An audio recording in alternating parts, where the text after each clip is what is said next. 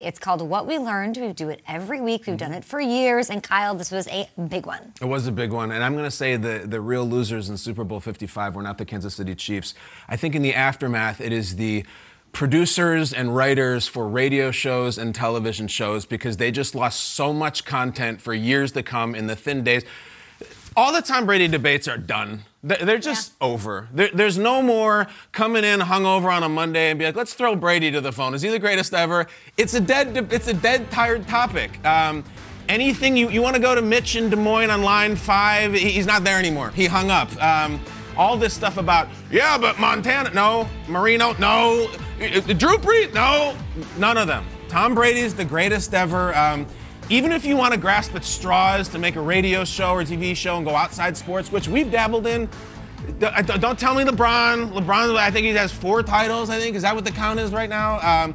Babe Ruth, it's desperate, it's pathetic, and I respect it because it's hard to come up with content. Blame Tom Brady. A 43-year-old man threw 3 touchdowns against the greatest team in the league in his first season in a new conference during a pandemic and won his 7th Super Bowl in 10 tries. This is the equivalent as if the Hall of Fame, Major League Baseball comes out and says, you know what? We're going to let in Pete Rose. He's in. No more debate. We're going to end the designated hitter. Michael Jordan tweets, guys, LeBron is better than me. Oh, I'm really conceding. He's over. better than me. It's over. The NCAA comes out and says, ladies and gentlemen, we're going to pay all college athletes, male, female, all sports. It's over. What do you do as a show? I'm sorry, don't blame me. Tom Brady, the Wolfie and the Lunatic morning show in Clearwater, Florida, lots of luck. Blame Tom Brady, he's your guy. Those debates are done. Those segments are over. I got to come up with something new. But the NFL should have a draft lottery. It's over. They're announcing it tomorrow. They're going with a lottery, Peter. There's no topics left. Yeah. It is a shame because we were doing a lot of heavy lifting the last couple of weeks trying to make up arguments for Mahomes and maybe for Michael Jordan. We're going to put another plate on. It's hard. Sorry. But guess what? What? I'll see you next year. Get back in that saddle. I learned something about the Buccaneers. Super Bowl champion Buccaneers made a lot of important acquisitions in 2020. Of course, Tom Brady, as you mentioned, is the biggest name.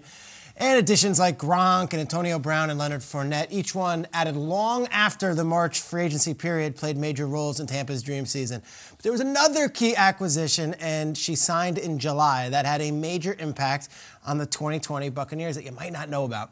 July 28th, Jacqueline Davidson joined the Buccaneers front office as the director of football research. And those in football circles are no stranger to Jackie's name. She spent 11 years with the Jets front office, serving multiple roles, and most notably emerged as the point person on the much celebrated Darrelle Revis negotiations in 2009 that Hard Knocks covered so well for NFL Films. She was in the chopper? Oh, yeah. She was very involved. Trust me. Her and Neil Schwartz, Revis' agent.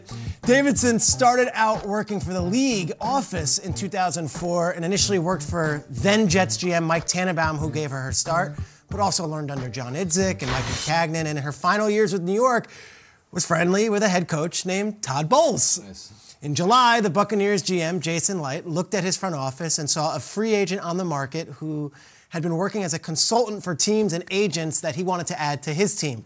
So Davidson, who is trained and schooled in salary cap, was the point person for a lot of negotiations with agents for years in New York. She's also been in the trenches with both Bowles and another former Mike Tannenbaum protege, Mikey Greenberg, who works in the Tampa Bay front office. Davidson came along and made a huge impact right away. Analytics is the term that we use in football. And that's sort of what they put under her job title, but it's so much more than football research. Jason Light, the GM, described her as absolutely brilliant to me on the phone. And there were women coaches, officials, and trainers that were celebrated all the last few weeks leading up to the Super Bowl, and it's an awesome deal. There's also a woman in the Buccaneers front office who was another savvy offseason addition by that team who played a huge role in the roster construction of this squad. So get to know the name Jacqueline Davidson because she honestly could very well be the first full-time GM who is also a woman in the sport. I love it. Wow. Jackie Davidson. How rare is it? She's got some work to do. How rare is it in the NFL to have a woman in that position with analytics? Very rare, and especially having a woman on the point person dealing with some heated negotiations with the agents. Jackie's done that for years with the Jets, but here's the deal. And I'm not saying others do look for the attention.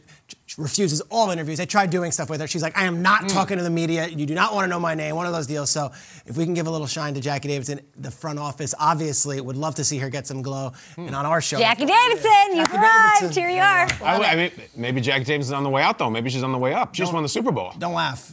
Yeah, I'm not. And when the Jets let her go, it was a lot of people around the league were shaking their heads and saying, well, that's ridiculous because she's as good as she is. So Tampa Bay got another great one. Better hold on to her. Absolutely. And Jets fans are saying, oh, there's another person that walked out our door that laugh. went on to have success somewhere else. She's going to have a busy offseason, too. Her and Todd Bowles. They've got to keep some of that talent there. do. Obviously, Shaq Barrett's a free agent, so he'll be one of them. But, you know, when you're talking about, you know, I'm here to learn. Sure. You know, I go back to my movie references, right? When you're a kid and you're at school and you're like, why do I have to learn this? Am I going to use this later on in life? You know, I mean, it's The Pythagorean theorem. It's, you know, right. Sine, Quadratic cosine. formula. Why am I going to need to know that? No, you need to know this stuff. You know why? Because football is still elementary. So just like all the stuff that our kids are learning in school right now, here is what is elementary. And here's what we learn.